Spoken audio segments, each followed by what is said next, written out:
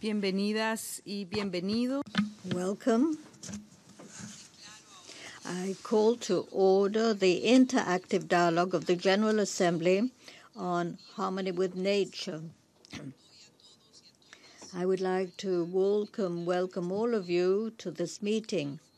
This interactive dialogue is convened on the occasion of the 10th anniversary of the International Mother Earth Day and held in accordance with paragraph 3 of General Assembly Resolution 73/235 of the 20th of December 2018.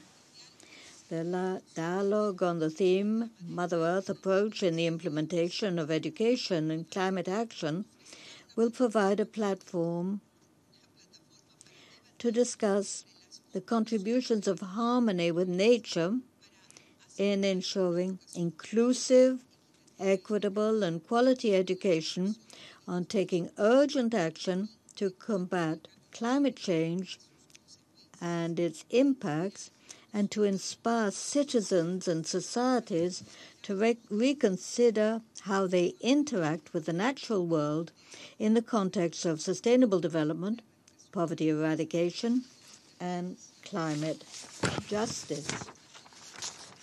I would now like to welcome the authorities accompanying me today on the podium. Mrs. Cynthia Silva Maturana, Deputy Minister of Environment, Biodiversity, Climate Change, and Forest Management and Development of Bolivia, His Excellency Ambassador Syed Akwabuddin, Permanent Representative of India, His Excellency Luis Gallegos Chilibadam, Permanent Representative of Ecuador, Mr. Tariq Atiful Islam, Deputy Permanent Representative of Bangladesh, and Mrs. Mark Amelia, organizer of the late Erie Bill of Rights in the United States. First of all, I would like to express myself and with the people of Sri Lanka and the victims of the atrocious terrorist attacks which have occurred this Easter. I firmly condemn these facts. Terrorism and violence in any of its forms has no justification and cannot remain unpunished. Ladies and gentlemen, welcome to this interactive dialogue. This, as I already mentioned, is a very special year because we are commemorating the 10th anniversary of Resolution 73/238, whereby the GA said that the 22nd of April would be Mother Earth Day. I would like to tell states and the other relevant actors who have worked tirelessly for this subject to be dealt with in the General Assembly, and thus renew our commitment to the needs of protecting the planet and its ecosystems. Excellency, today is a day for reflection, but it's also one for commitment.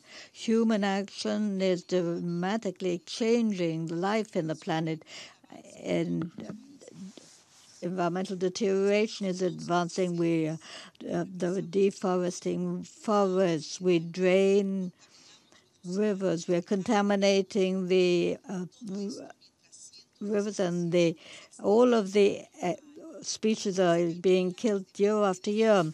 It is calculated that since 1970, 70% of the vertebrate animals have disappeared.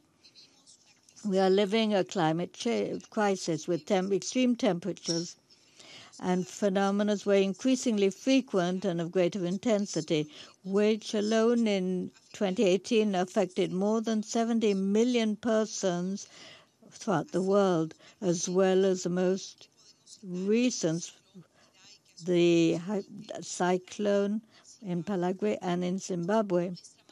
Our Mother Earth is in serious danger. We, human beings, have endangered it.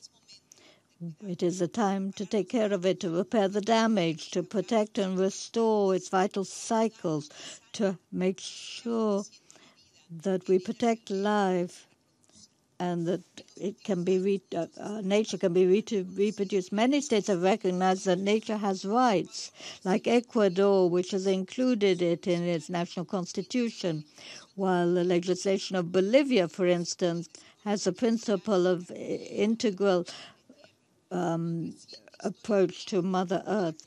A decision of the Court of Justice of Colombia said that Amazonia has the same rights as a person.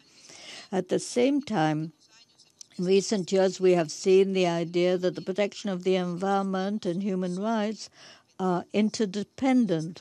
States have to guarantee an environment which is healthy and sustainable to make effective full enjoyment of human rights, including the rights to life at the highest possible level of physical and mental health, at a level of life which is adequate, with ensuring food, culture, and development, and of course the right to a healthy environment, which also is covered in most of the laws at world level and in many international and regional instruments. Awakening consciousness of the right of nature to be existent, to be protected, is increasing. This is hopeful for this and for future generations. Excellencies, a sustainable world which we aspire to achieve with Agenda 2030 requires that we rethink how we interact with nature. Finding a balance between the needs of the human being and the resources that Mother Earth provides us with doesn't mean that we do not waste it, but we should set aside unnecessary exploitation of these resources and build a model of development in which we respect the thresholds established by nature, its capacity for regeneration, as well as its right to exist and maintain itself. In this context, we have to redefine the relationship between the economy, society, and nature. To achieve this, it is imperative to realize that our generation is facing this and that we have to have solidarity. We need urgent responses, collective action, building new compacts for just management of the common goods of mankind. There are two themes which deserve particular attention. First, education, which is a subject which is why we are here in this dialogue, which is key to create a better, more sustainable future. Young people, girls and boys, have to acquire knowledge and skills and the necessary values to forge this future. Themes like climate change, the preservation of biodiversity, maintaining the forests, and consumption and production patterns has to be part of education programs. We need that the future generations would also be responsible and feel that they are part of the future. We also have to recognize climate change as being the existential threat of our times. The recent report of the IPCC calls upon us to make unprecedented changes at social and global levels to limit global warming to 1.5 degrees centigrade and thus avoid consequent humanitarian economic disasters. As Greta Thunberg, the young activist, said before the parliament, referring to the collapse of Notre Dame, and I quote, "We hope that the basis of our nature and our humanity will be more solid, and for this we have to act today." States have to implement significantly climate change and the protection of the environment, which requires resources, capacities, and necessary technology. But above all, it requires action and shared responsibility of states, the private sector. Social and indigenous organizations have also necessary to work for this. We all have to protect the planet. It is only with a comprehensive approach to Mother Earth that we can comply with the obligations made in Agenda 2030 for Sustainable Development and the Paris Agreement, the Agenda of Addis Ababa, and the numerous international instruments for the environment and human rights based on the principle whereby all human beings have rights to a healthy, productive life in harmony with nature. Excellencies, friends, taking care of nature means taking care of people.